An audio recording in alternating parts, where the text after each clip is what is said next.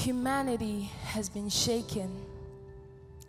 It left a lot of men broken. Man's heart filled him for fear. The plague was everywhere, a situation such as has never been seen, that opened the hearts of many to see what life truly stands for. Money failed, sweet food turned sour, man's intellect failed him, the hope of many went dim. All the hustles and bustles of the human race brought to a halt at a rare pace. A common enemy, a foe, not a friend, all of a sudden began to trend, reflected its ugly head on every sector, causing great discomfort, an unwanted vector. Every aspect felt its sting. It flew with speed as one with wings. Like wildfire, it continued to spread, but we know that surely there is an end. Oh yes, it met opposition, which is us, Christ's expression. As guardians of the galaxy, we arose with authority. In full force we struck back, and by God we drove it back. We're a people of truth and light, by His Spirit, not by power or might. And in a conquest, it's a faith fight. We are light in a dark world, rendering the plans of the enemy null and void. We won, and now we're here with the battle line drawn and the whistle blown. We've got a while before Jesus returns. So stepping forward, we are not relenting. He's still letting, so we keep marching as an army that has been bought with a price and equipped to rise. For hell will not prevail against us, His church, even when the enemy shall come in.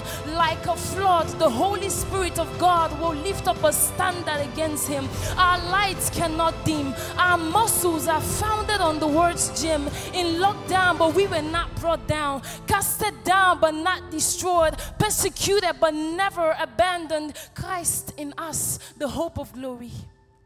We're living a story, an embodiment of the holiest of holies, because greater is He that is in us. We are unaffected by the world's holocaust. Blessed assurance, divine insurance, that we are lifted, seated with Christ in Christ, far above the crisis of this world. Divine ties binds us together. We're a people of grace, hope and power, wisdom and tenacity.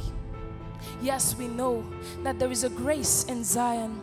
There is a power here. In Zion, the blind see and the deaf hear. There is a transforming grace in Zion. People come beaten and battered and then gain testimonies and are clothed in glory. People come confused and receive direction. People come in chains and are made free of all addictions. There is a person in Zion. There is a power at work here. Even the Spirit of truth, whom the Father has sent in His name to take away our pain. Give us glory this day. His allos, parakletos, always ready to defend us. Sweet Holy Spirit divine, so pure, chaste and true. There is a language in Zion. We have a mode of communication. There is a way we talk here. When men are cast down in the world, we say there is a lifting up. We are unaffected by the world's holocaust. We are a people in Zion, a people of faith, hope and power, forged in love, purged of hate.